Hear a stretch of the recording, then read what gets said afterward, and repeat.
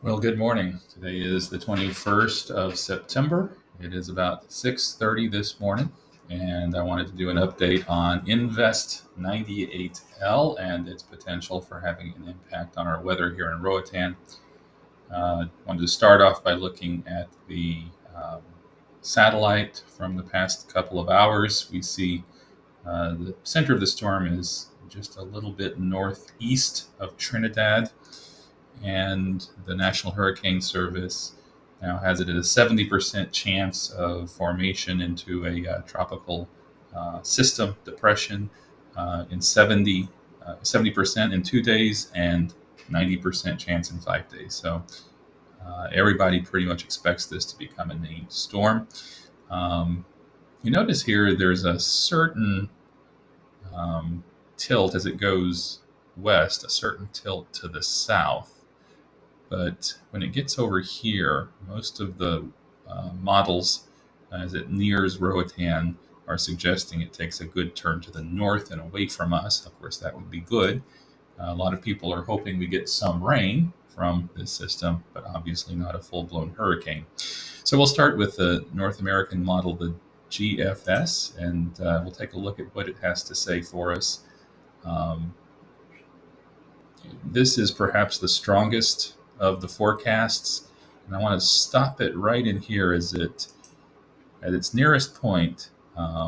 We've had several hurricanes to go this way. They give us a lot of waves and they brush us maybe with a few showers, but this is showing it what we call threading the needle between the Yucatan and Cuba, heading off into the Gulf of Mexico, and it's forecasting 934 millibars. That's very low pressure, and just to give you an idea as to what that forecast is at its nearest point, that's a high-end Category 4 hurricane, 146 mile an hour winds, if this were to verify, if this were to actually happen.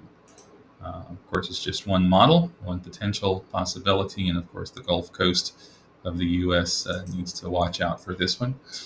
Let's take a look at our second, often most accurate model, and this is the European model.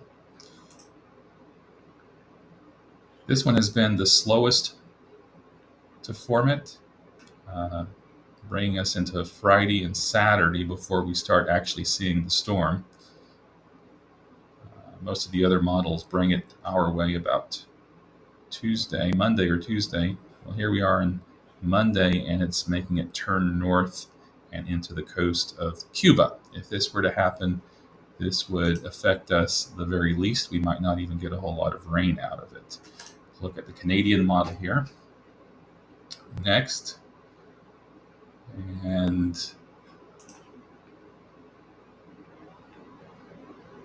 interesting, this one definitely shows westward tendency. Looks like it's coming at us, but then at the last minute, it moves north and up towards the very tip of the Yucatan. And one more, the German Icon model.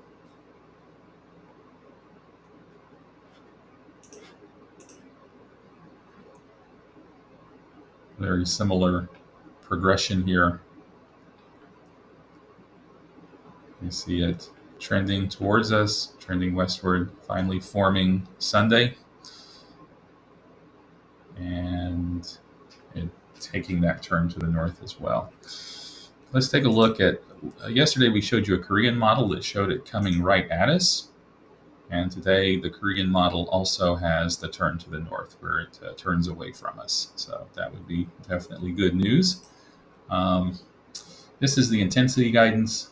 Almost all the models show it going into the Category 3 range at least, some of them up in the Category 4.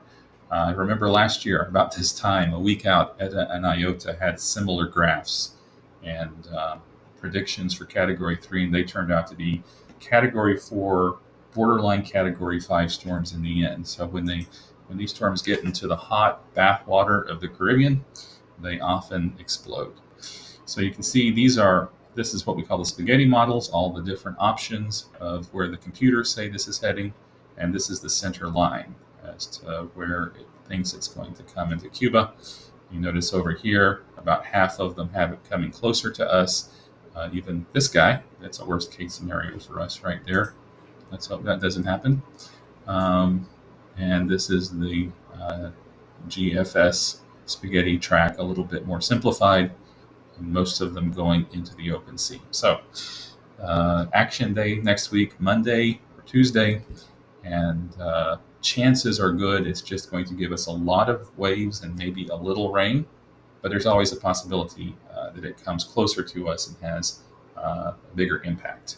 We will know more when it actually forms a closed storm, and there's more good guidance on exactly where it's going. But until then, we'll keep an eye.